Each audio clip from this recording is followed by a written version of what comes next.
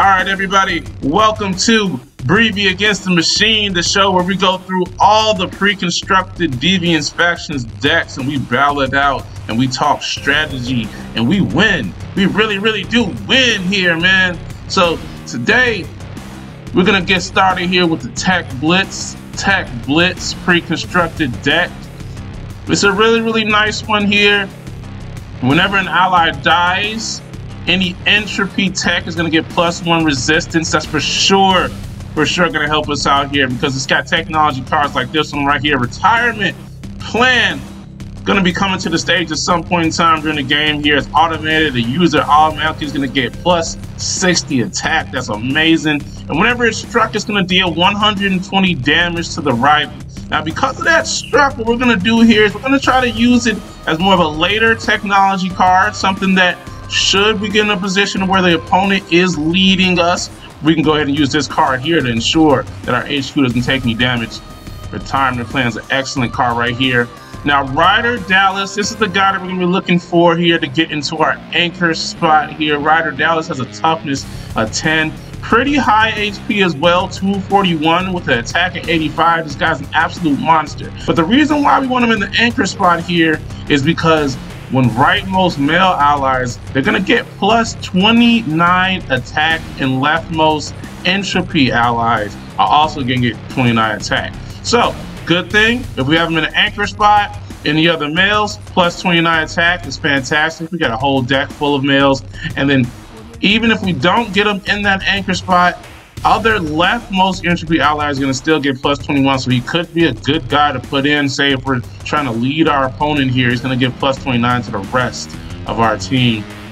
And then another big one here is going to be Darkling Rover. Darkling Rover, when you use this one, the user's going to get toughness of 16 and +8x the amount of entropy that are on the field. That is absolutely amazing. I think this is an excellent card to pair with our anchor spot here. So we're going to get right into the game here. I think we got a pretty good strategy going in.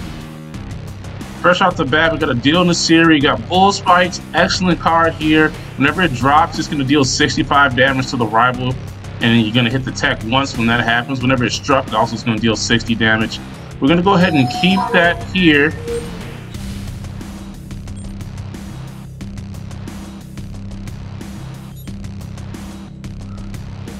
Now, a little bit of an accident while I was explaining here that we had to get going here.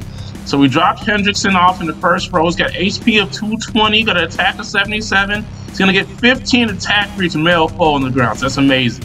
And whenever he's loyal to the HQ, he's going to get 18x the entropy HP as well. So that's fantastic. We got a bunch of entropy going down here. Whenever there's 3 non-binary for this Breeze card, they can get +4, +10x, however many binaries. Okay. If the person's loyal, then the rival is gonna, again, it's gonna, if rival is one of the reds here, it's gonna frighten them as well. Okay. Checking out this technology card really quick, trying to see what's going on with this one. As long as the user is female, she's gonna get +35 attack here, and whenever it's picked up, the user gets frightened. Okay. We're going to throw out our rover here. Remember, that's going to give us toughness. It's going to give us that huge toughness that we'd like. Now, if I were them, if I was the computer, I would have threw out their technology a little bit later on in the game here. Reason being, it's just because, well, they frightened my guy whenever I did the pickup, but he's just going to move straight on back. So it's perfectly fine here. We're looking good. Next, we're going to pull out Namanaki Yuki here. Whenever they get gripped, they get a toughness of 12. That's absolutely amazing. Also, whenever Namanaki Yuki is loyal, the rival's gonna get -55 HP as well. It's absolutely fantastic. Throw this guy on out here. Let's see what our computer does. Now remember, he's gonna get, for every single entropy we throw out, he's gonna increase his HP. We're looking good here. Opponent threw out Tadashi here, and he leftmost female ally. He's going to get +62 attack. Oh my god. If they're armed during the fight step, they're going to get +5 extra every female attack, and then it's also going to hit the assigned tech. So that's pretty fucking crazy. Computer's looking real good here. Just threw out Dr. Lee Park. Dr. Lee's Park base attack is equal to her rivals. Okay, we're gonna have to keep that in mind. We're gonna save that retirement plan. Remember, we're gonna keep the retirement plan.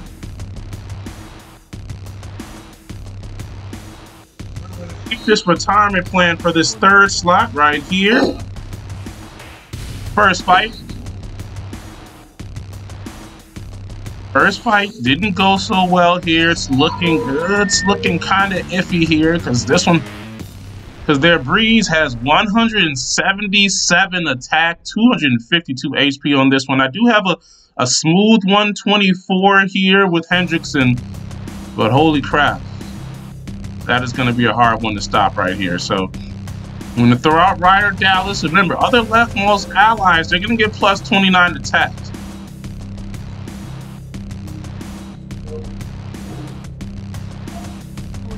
I believe Park's attack is also going to go up as well to meet that 85. Computers decided to keep taking the lead here throughout Lexi. We're going to see the way this fight step goes. It's not going to be looking too good. Probably going to end up losing my anchor spot here. He will be losing the person he's got right here. He will be losing Tadashi on this one. Looks like he just lost Dr. He just locked Dr. Lee and we lost our anchor. Okay.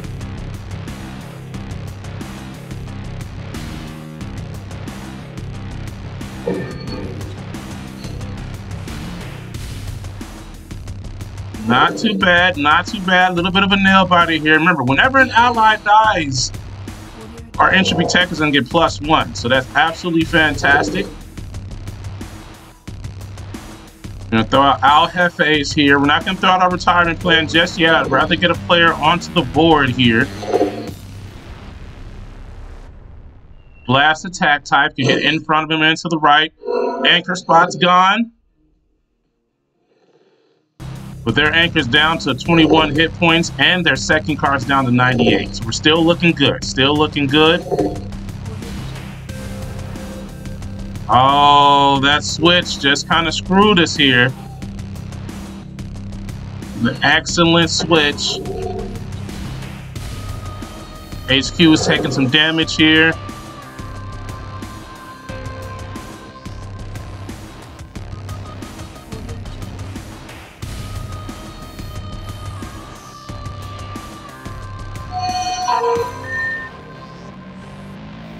Looking at the board here, it's looking like the person in their anchor spot, they'll be going down the next turn, but so will mine for sure.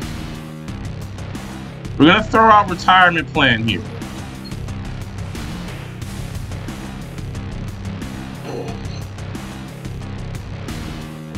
We're gonna get that +1 now. That's excellent for retirement plan.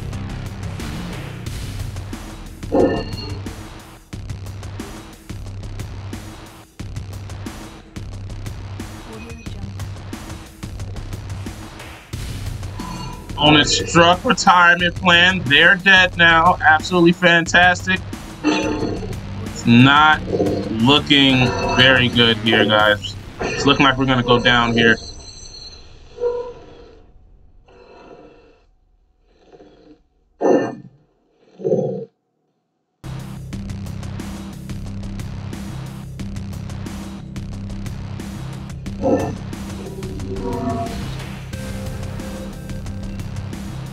You might get a draw here. No, no draw.